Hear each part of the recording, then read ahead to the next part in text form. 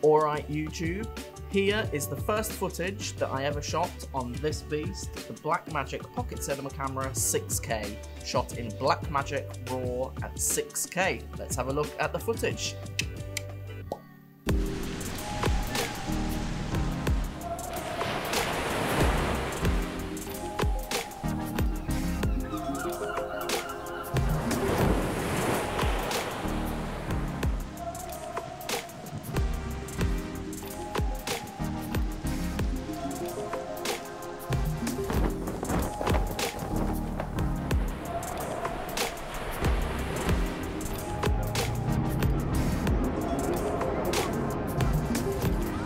Now, I know that isn't the most stunning footage that I've ever shot. I was having a bad day, my exposure was all over the place. We all have bad days, right?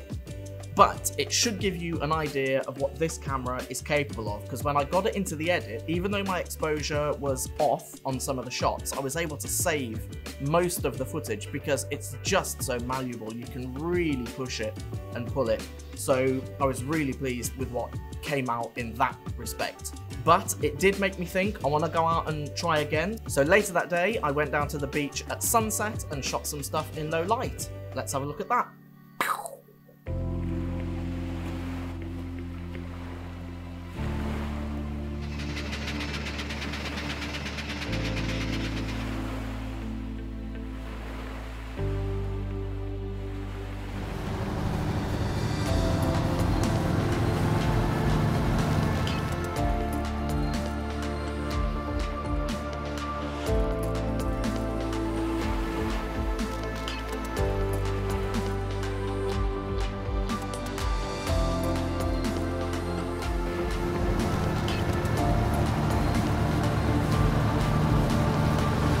I was much happier with the stuff that I shot at sunset. I got this camera to replace my Blackmagic Ursa Mini Pro 4.6K, and in low light, this performs way, way better.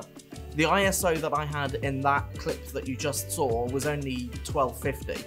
So it performed really, really well. Some digital noise comes in, sure, but I was happy with it compared to the Ursa Mini Pro 4.6K, so that felt really good. The main downside to this camera compared to the camera that I had previously is the lack of ND filters built in. There are ones that you can get to put on the lenses, variable NDs. I haven't found one that I'm happy with that doesn't cause IR pollution. I'm still looking for one. If any of you know one that works really well with this camera, please do let me know, because I am desperate to get one. If any of you have any questions about this camera, feel free to hit me up in the comments. If you liked this video, fantastic. Please do give me a like and a subscribe, and I'll hope to see you in the next one. Peace!